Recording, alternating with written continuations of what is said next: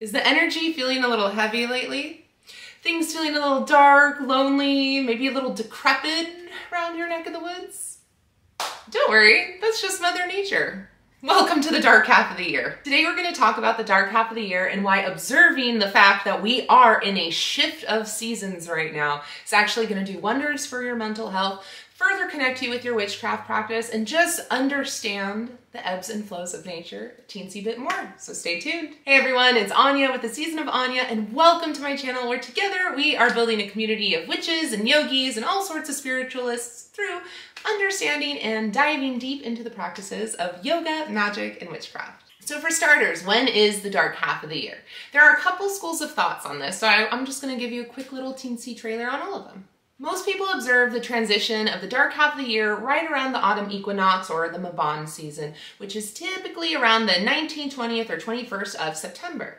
This goes all the way through the light half of the year in Ostara, which is in March, spring equinox. Now the other school of thought is that it actually starts more so in the summer solstice, so like 19th, 20th, 21st of June, all the way until the winter solstice, which 19th, 20th, 21st of December, because that's actually when the days officially get shorter and the nights get longer. So take what resonates with you. I've even heard some people say that the dark half of the year starts with the kickoff of Samhain on October 31st.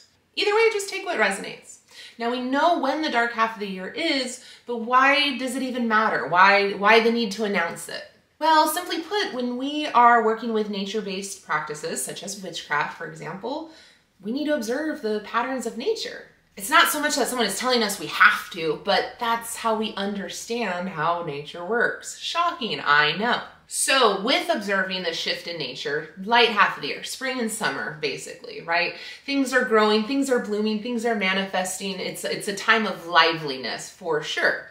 Now, dark half of the year, we're in a time of death. Just keeping it real. But what does that mean? Why does that actually matter? Well, yeah, even though as humans we are sophisticated, definitely, you know, let's say compared to a cute little bunny rabbit, we are still a part of nature. So in order to understand ourselves and our habits, our nuances, we work with the habits, rather the patterns, I should say, of nature as well. That way we can understand the changes within ourselves, why we ebb, why we flow. For me personally, this is how witchcraft completely changed my scope and my ideals of my mental health. So we're gonna break this down in a couple different brackets. That way it hopefully makes a little more sense and you can apply it to your personal practice, your spiritual practice, and just your overall mental health practice, right? It is a practice, I'm just saying. So with that, point number one, what is happening in nature?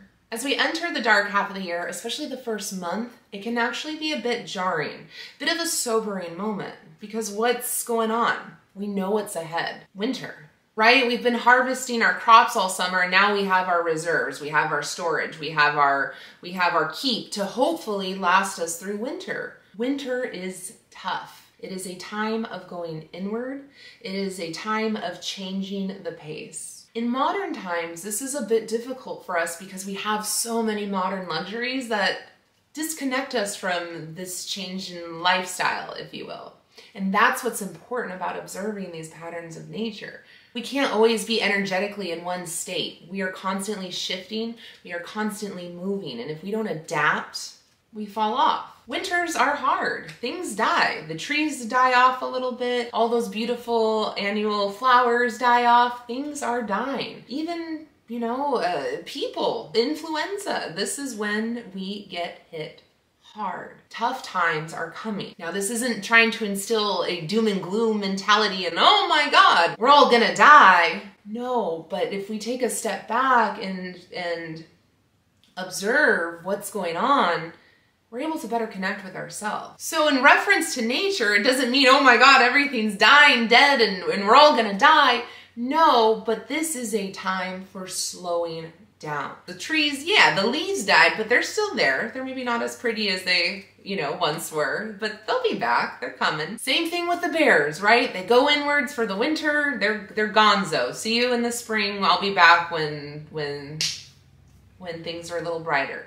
There is a shift in patterns is what I'm really ultimately getting at. Which brings me to my next point too on a mental health standpoint. Why does seasonal depression exist? I don't necessarily think seasonal depression is just linked to the fact that you live in a colder climate. Even here in San Diego, I'm a hairstylist, so I talk to a lot of people and it's amazing. Everyone is just going and feeling through this heavy energy. Me, myself, it's like, oh my God, all of my deepest fears and worries are all coming to the surface. And I'm just like, blah, what is wrong with me? Nothing's wrong. We're just shifting. To appreciate the good, we gotta sit with the bad for a little bit too. It's just what it is. It's just life. In order to appreciate life, we gotta appreciate death. You can't ignore it. A lot of times, especially on a mental health standpoint, we are constantly go, go, go, go, go, because we don't want to sit with our worries. We don't want to sit with our problems. We just want to ignore them. We just want to keep sitting in that solar energy, right? That fire energy. As much as I love that energy more than anyone else, that's not balance. I posted another video about this, but this is very much in lines of dark divine energy, dark moon magic. But with that said, this time of year, it is prevalent in our lives for the next 6 months, give or take. Now, this doesn't mean that we're doomed to be depressed and miserable. No, but if these feelings are coming upon us, it's okay. Give yourself permission to feel. But it's all about navigating that flow of how to feel those emotions, how to sit in that energy without it letting over encumbering you. In terms of understanding and navigating mental health this time of year, think of it more so as how we can change our habits, our patterns, and our behaviors, and even just our understandings of who we are to comfort us during these times. Dark isn't bad, dark just is. Learning how to simply accept the dark, being ambivalent to the dark, is what's going to help us during these moments of maybe a little bit of crisis, a little bit of uncertainty, a little bit of stress, whatever. Let's just say it for what it is, depression. So I'm also going to put this into a point for my yoga witches. So we have yang, which is that fiery energy, that passion, that driving force, the sun. It's that very masculine energy of doing, doing, doing. That season is over. Now we are in yin. Yin is actually dark. If we look at the yin-yang symbol, yin-yang symbol, the yin, the feminine energy, is actually a dark energy. We are sitting in the darkness. It is dark because it's still, and with that, it's dark because it's a sense of heaviness. Yin is a time for rest. We are replenishing right now. Same with nature. That's why the bears go hibernate in the winter, because they are replenishing. They are saving their reserves for a better time. That's okay. So this leads me to my next point in our practice of magic and witchcraft, where this isn't necessarily a time for manifesting. Interestingly enough, since we are more in the lunar energies, this is a great time for magic. This is actually a great time for spirituality as well. Just not so much of a manifesting energy. If you really have it within you to do so, by all means go for it. I don't make the rules. I'm just letting you know what works for me and what seems to be the general trend of this time. For a magical practice, this is a great time of looking inward. Lots of introspection, lots of divination, and lots of just kind of connecting with divinity. I know a lot of witches who actually find this time of year very strong for their magical practice because of the lunar energies being so present. So in a nutshell, if things are feeling a little bit heavy, if things are feeling a little bit funky, that's okay. We're in the dark half of the year. These energies are present. They're with us. Embrace them, acknowledge them, but don't sit into it for too long. Yes, heavy emphasis on rest, but still find that balance of pushing when we need to. We are still alive after all. We ain't dead yet, so we gotta keep living. We gotta find our purpose. But if there are times and days which we feel off and we are feeling just a bit heavy, that's okay too.